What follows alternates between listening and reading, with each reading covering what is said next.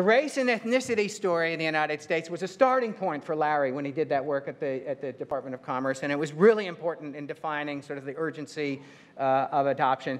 In our data, what's really interesting about it is that when we first started measuring differences by race and ethnicity in the year 2000, they were independent predictors of non-use of the internet. In other words, no matter what your income was or your education level was, if you were African American, you were less likely to use the internet than white Americans. Same with Hispanics compared with white Americans.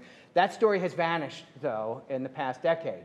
That it's usually a class story more than a race story in terms of the statistical analysis you do looking at who's an internet user or not. But it still matters, and it matters to people in this room, so I'm going to show it to you. Right now, for just overall internet use, and I should point out that this question is, do you use the internet? We don't ask you how, we don't ask you where. We just want to know if you consider yourself a user. So it's partly a self-definition question, but it's also not necessarily tied to particular kinds of access, and that these are not statistically significant differences. 89% of whites are internet users, 81% of blacks and Hispanics are internet users.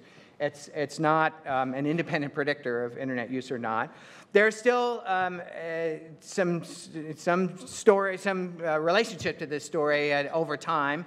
Again, when we were starting to look at this in 2000, being black or being Hispanic was an independent predictor of non-use of the internet. It's not the case anymore. The highest line here is Asian Americans.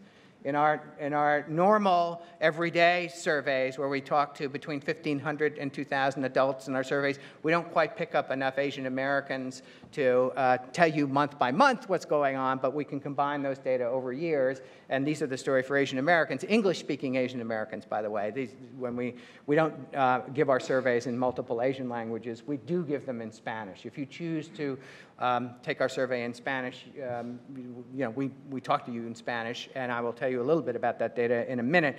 But you can see there are some differences that are tied to ethnicity, but they're not, and race, but they're not too terribly strong. The broadband story is a little bit more interesting and more powerful in terms of predictiveness. If you are black or Hispanic, you are statistically less likely to be a home broadband user than whites. But in mobile connectivity, those differences go away. So an important part of the story in America is that particularly for blacks and Hispanics, mobile connectivity has narrowed the gap of access overall. There's a huge amount of work to be done to understand what that means, because it does provide you access. A smartphone is a powerful way to get online and get the information you want, but it's clear that on small screens, you can't quite do the same kind of stuff, especially with a wireless connection.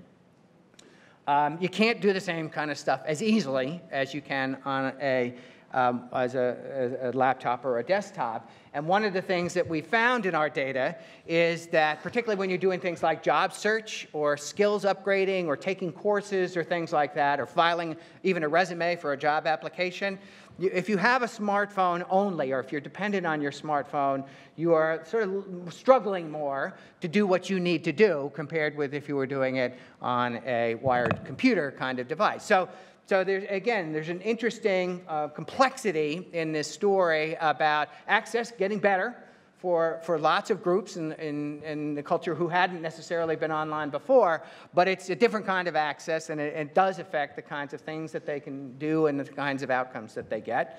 As smartphone owners by race, there's no difference now among the races in smartphone ownership.